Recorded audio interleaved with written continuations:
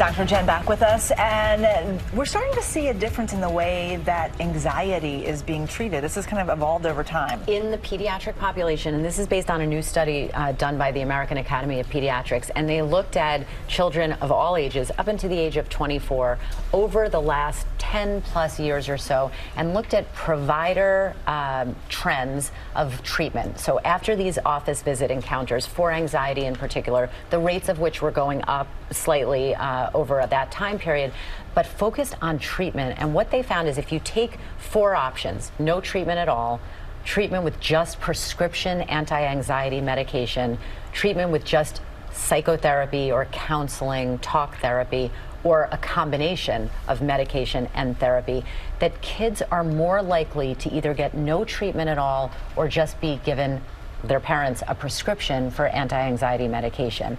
So I think there's so many things here that we can take from this study. Number one, that this population is struggling. We've known that, we've talked about it before.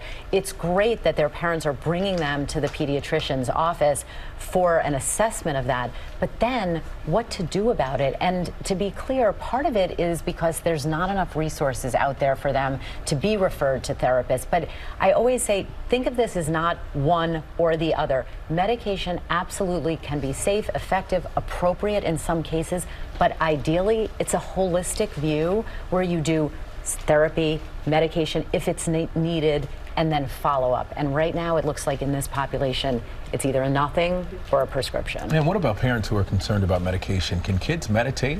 They can be taught to meditate, which is really important. And I think parents need to ask if a medication is prescribed, risks, benefits, and have that conversation. Well, hey there, GMA fans. Robin Roberts here. Thanks for checking out our YouTube channel. Lots of great stuff here. So go on, click the subscribe button right over here to get more of awesome videos and content from GMA every day, anytime.